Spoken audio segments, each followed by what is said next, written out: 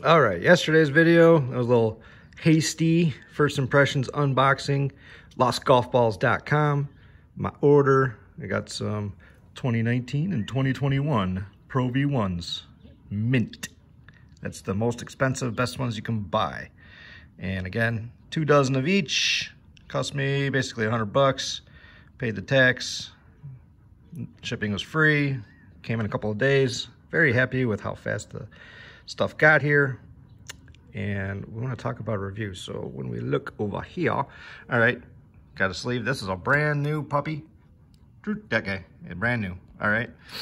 Now, I played golf yesterday. We've got the 12 in the bag there. Those are 2019s because of the little logo with the triangle pointy things on the side. And this bag are the 2021s, the new ones, because they got the different arrow instead of the triangle. So I learned that. Now, again, 12 in there, 24 in there.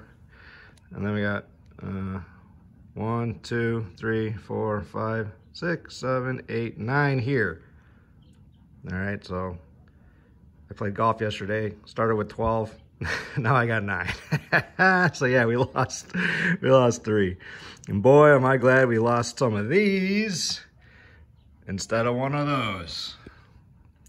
Golfing on a budget, not easy. So anyways, why do we have 1, 2, 3, 4, 5 on this side and 1, 2, 3, 4 on that side? It's because my review of what mint means, when I thought I was buying the mint, when I think of the word mint, I think, mint.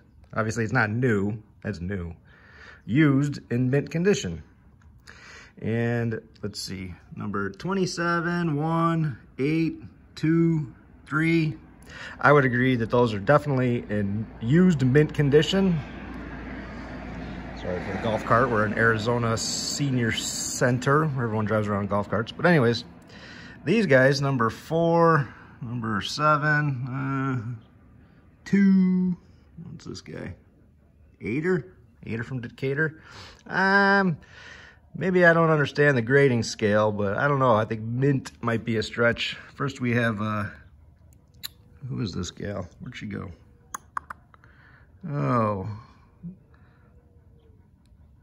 Isabella Fernandez.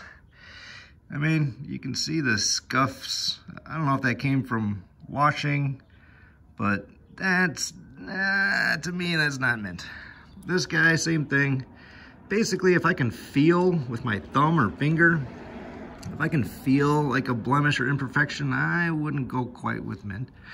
Let's see, number 8. I don't know if you could pick it up on the camera here, but this one's weird. This one's got some like weird, like pimples in the, no, not that guy.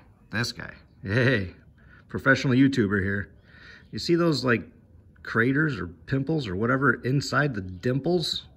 Like, what's going on with that? Like, I wouldn't classify that as mint, but maybe that's the way it came from the factory. Not lostgolfballs.com fault. This thing, same thing. We just got some blemishes. Again, I don't know. Maybe I just don't understand the meaning of the word mint, but I am satisfied, 100% satisfied. No bitching and moaning about the company, lostgolfballs.com. Again, and I couldn't even tell you what yesterday's, the Lost Balls, no idea what those looked like before. That was like I would consider mint and sub-mint. I don't know. But we'll do this with the rest of the golf balls. Go through them all, see what we got. And again, so far, very satisfied. Again, for $100 for whatever, almost 50 golf balls, $2 a ball, I would say very satisfied. All right, let's do the rest.